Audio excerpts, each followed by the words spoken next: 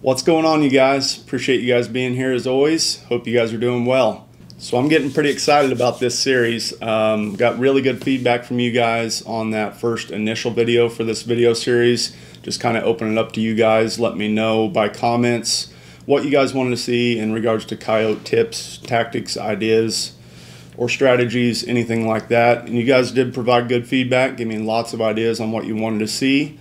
And I'm going to plan on putting together a lot of videos in a big playlist or a big series and just kind of go through those and hopefully help you guys out.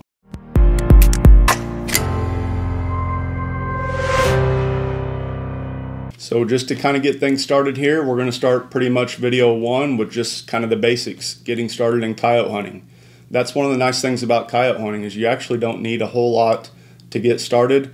A lot of you guys that are watching this probably have quite a bit of this already and maybe just need to buy one or two things to get you out the door, get you out there looking for coyotes, tracking coyotes down, and hopefully killing them. Now, a full disclaimer before we get too far along, it starts out pretty basic, but if you get hooked at it, you can end up putting quite a bit of time and quite a bit of money into it. But that's what we live for, right? The adrenaline, the rush, the challenge, all that good stuff. So let's get started with the basics. I'm going to try to keep these videos pretty quick and to the point because there's going to be a lot of videos coming in this series. So getting right into it, the basics of coyote hunting, you only need a few things. You need a way to call them in.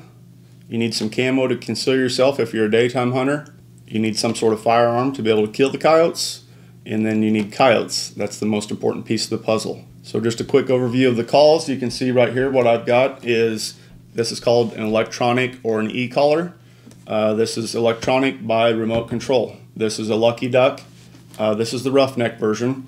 Lucky Duck puts out quite a few different variations of calls, as well as FoxPro. I've got a FoxPro over there that you guys have probably seen on the channel as well. But this video is not to dive into the electric call itself, but I'm going to put some good ideas on what I think are some starting callers for you guys to take a look at down below in the links. Take a look at those there. And I didn't start out with anything like this. I started out real basic, real cheap, several years ago, and actually started out a long time ago with cassette tapes and a cassette player.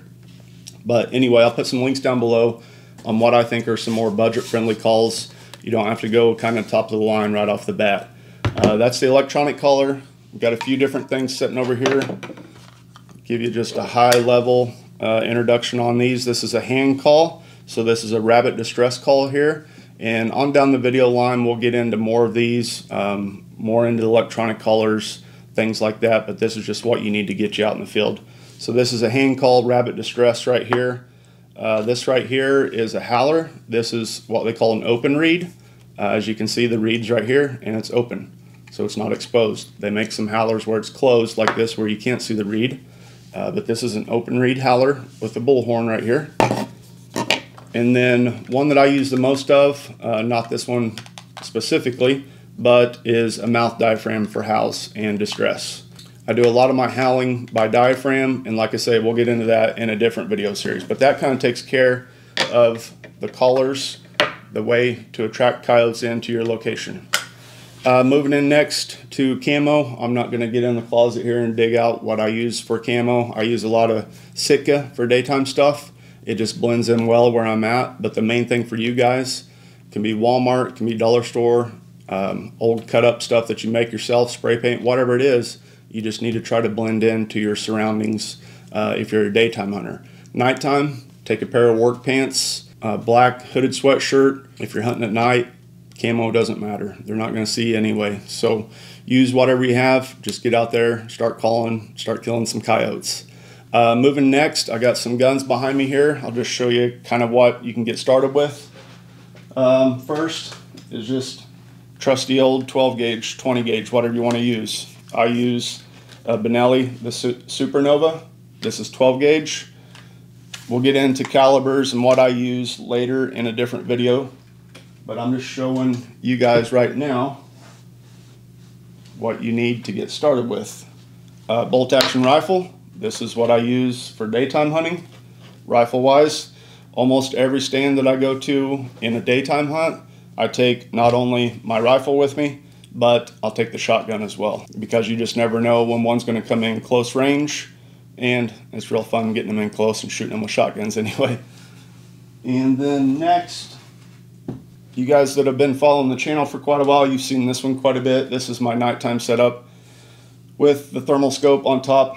Love this thing. This is the Pulsar Thermion up top.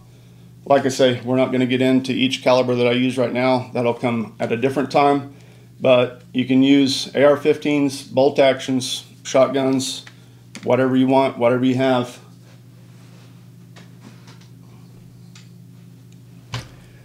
That will get you out there and be able to kill some coyotes. So that's kind of the basics.